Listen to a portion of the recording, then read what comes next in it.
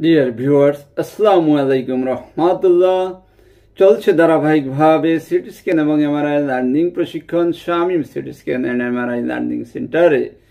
তারই অংশ হিসাবে আমি আপনাদের সামনে আজকে আরেকটি নতুন ভিডিও নিয়ে হাজির হয়েছি। আজকে আমার ভিডিওর বিষয় হচ্ছে আমরা সিটি স্ক্যান কেন কন্ট্রাস্ট দিয়ে করব, সেই পর্ব চলছে এখানে। ইতিমধ্যে আমি এই সংক্রান্ত 16টি কারণের কথা আমি বলেছি, যেগুলো আমি আরেকবার একটু মনে করিয়ে দিতে চাই। সেগুলো হচ্ছে abdominal aortic aneurysm, abdominal aortic dissection, appendicitis, cancer, cirrhosis, colitis, cyst, diverticulitis, gastrointestinal bleeding, impaired urine or blood flow, inflammatory bowel diseases, masses, malignancy, pyelonephritis, tumors, and vascular diseases.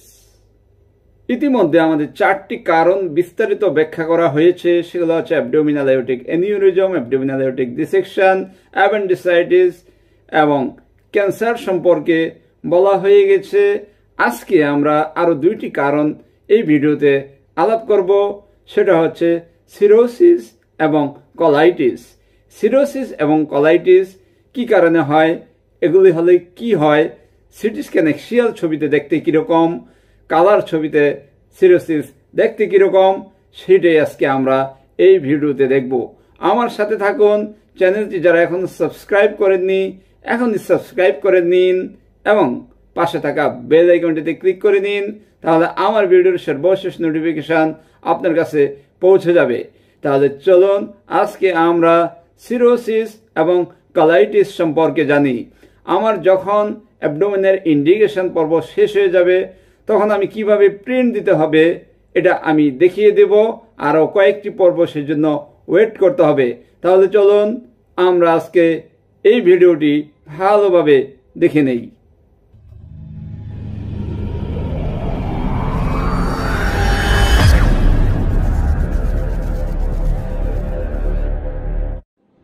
কি কারণে কন্ট্রাস্ট দিয়ে অ্যাবডোমেন সিটি স্ক্যান করা হয় সেগুলি বর্ণনা করা হচ্ছে। আমি 16টি কারণের কথা বলেছি, যদিও সেগুলো আগের ভিডিওগুলোতে বলা হয়েছে, তবুও আরেকবার আমি মনে করিয়ে দিচ্ছি।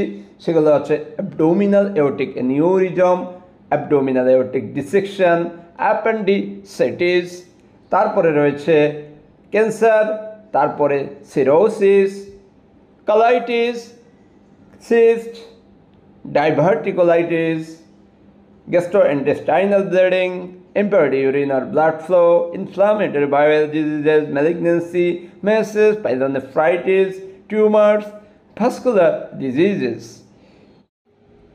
এই 16টি কারণের মধ্যে ইতিমধ্যে 4টি কারণ ব্যাখ্যা করা হয়েছে।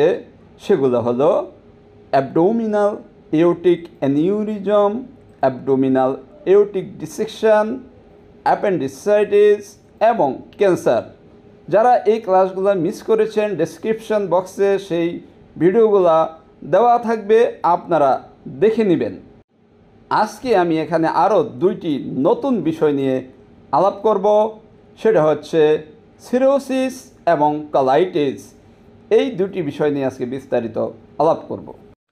আজকে আমাদের আলোচনার যে বিষয়গুলো রয়েছে সেটার মধ্যে প্রথম হচ্ছে সিরোসিস। তাহলে সিরোসিস কি সেটা আমাদের আগে জানতে হবে। প্রথমে আমরা ইংরেজিতে জানি, তারপরে আমরা এটা বাংলা ব্যাখ্যা করব এবং এটা সম্বন্ধে আজকে বিস্তারিত আলাপ করব। Cirrhosis is a late stage of স্ক্যারিং of the liver caused by many forms of liver diseases and conditions such as hepatitis and chronic alcoholism। অর্থাৎ সিরোসিস হলো লিভারের একটি দাগ বা ফাইব্রোসিসের একটি শেষ পর্যায়, যা লিভারের বিভিন্ন রোগ এবং অবস্থার কারণে হয়।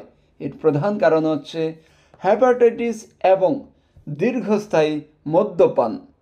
আপনারা নর্মাল লিভার এবং সিরোসিস হলে লিভার কীরকম দেখা যায় সেই ছবিগুলা দেখতে থাকুন এবং আমি একটু এটা সম্বন্ধে বর্ণনা করতে থাকি।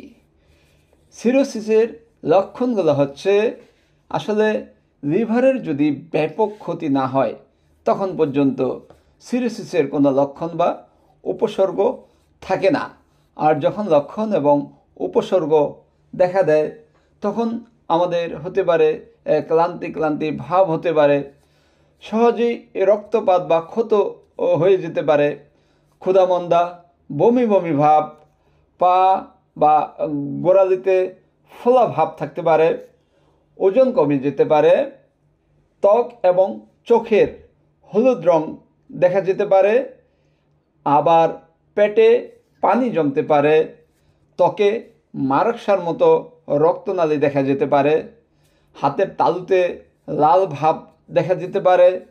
আর মহিলাদের জন্য হতে পারে মাসিক ঠিকমতো নাও হতে পারে। পুরুষের ক্ষেত্রে সেক্স ড্রাইভ হ্রাস, স্তনবৃদ্ধি বা টেস্টিকুলার অ্যাট্রফি, বিভ্রান্তি, তন্দ্রা এবং ঝাপসা কথাবার্তা, যেটাকে ইংরেজিতে বলে হেপাটিক এনসেফালোপ্যাথি, এগুলোই হচ্ছে আসলে সিরোসিসের লক্ষণ। লিভার সিরোসিস হলে আমাদের কি কি জটিলতা হতে পারে এবার সেগুলো একটু দেখি। High blood pressure in the veins that supply the liver, অর্থাৎ লিভারে যে শিরাগুলো রক্ত সরবরাহ করে সেগুলিতে উচ্চ চাপ হতে পারে। তারপরে হতে পারে স্প্লিন বৃদ্ধি পেতে পারে, অর্থাৎ স্প্লেনোমেগালি হতে পারে, ব্লিডিং, ইনফেকশন, তারপরে হচ্ছে অপুষ্টি হতে পারে, আর মস্তিষ্কে বিষাক্ত পদার্থের গঠন যেটাকে বলে হেপাটিক এনসেফালোপ্যাথি, জন্ডিস হতে পারে, হাড়ের রোগ হতে পারে যেটাকে বোন ডিজিজ বলে থাকি আমরা। লিভারের ক্যান্সারের ঝুঁকি অনেক বেড়ে যাবে। আর হচ্ছে ক্রনিক সিরোসিস, অর্থাৎ সিরোসিসটা ক্রনিক হয়ে যেতে পারে বা তীব্র আকার ধারণ করতে পারে। তাহলে সিরোসিসের লক্ষণ উপসর্গগুলো আজকে এই পর্যন্তই বর্ণনা করলাম। এই পর্যন্তই থাকলো সিরোসিস কি সেটা জানলাম। এখন আজকে যে বিষয়গুলো আলাপ হচ্ছে সেটার দ্বিতীয়টা হচ্ছে কোলাইটিস। কোলাইটিস কি এখন আমরা সেটা জানবো।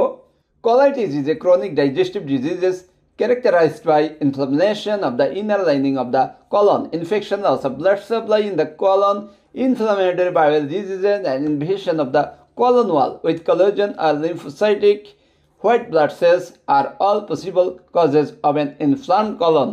অর্থাৎ কোলাইটিস একটি দীর্ঘস্থায়ী হজম রোগ যা কোলনের ভিতরের আস্তরণের প্রদাহ দ্বারা চিহ্নিত করা হয়। ইনফেকশন, কোলনে রক্ত সরবরাহ কমে যাওয়া, ইনফ্লামেটরি বাউল ডিজিজ এবং কোলাজেন বা লিম্ফোসাইট শ্বেত রক্তকণিকার সাথে কোলন প্রাচীর আক্রমণ সবই একটি স্ফীত কোলনের সম্ভাব্য কারণ। What are the warning signs of colitis? Diarrhea and bloody stools are the two most common initial symptoms of ulcerative colitis. People also often experience abdominal or rectal pain, weight loss, and fever. অর্থাৎ কোলাইটিসের সতর্কতা লক্ষণগুলো কি কি হতে পারে?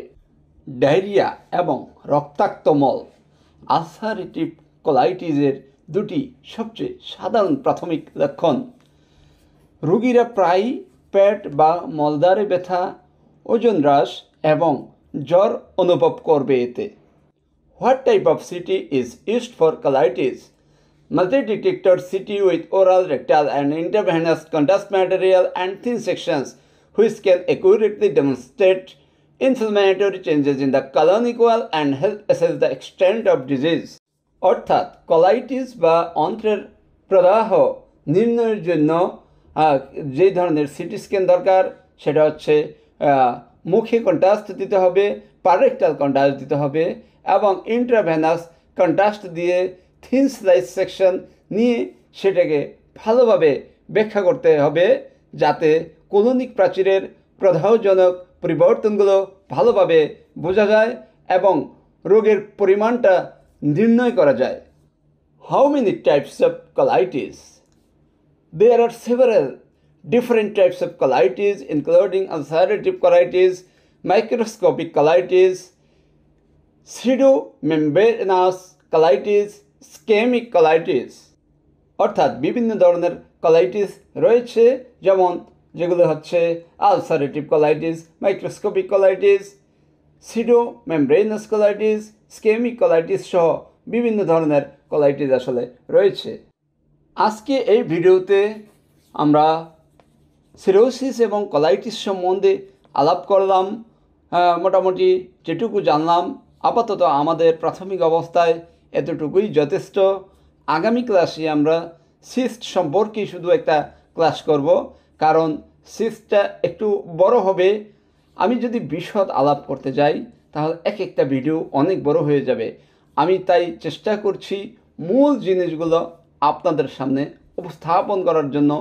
প্রাথমিক অবস্থায় বা যারা নতুন সিটি স্ক্যান করতে যাচ্ছেন, এই জিনিসগুলো তাদের জানা থাকাটা গুরুত্বপূর্ণ আমার কাছে মনে হয়, তাই আমি গুরুত্বপূর্ণ জিনিসগুলোই আলাপ করছি। সবাই ভালো থাকবেন, সুস্থ থাকবেন, আর চ্যানেলটি সাবস্ক্রাইব করে পাশে থাকা বেল আইকনটিতে ক্লিক করে রাখবেন, তাহলে আমার ভিডিওর নোটিফিকেশান আপনার কাছে পৌঁছে যাবে। পরবর্তীতে সিস্ট সম্পর্কে আলাপ করব, সেই ভিডিও দেখার আমন্ত্রণ জানিয়ে আজকের মতো বিদায় নিচ্ছি। খোদা হাফেজ।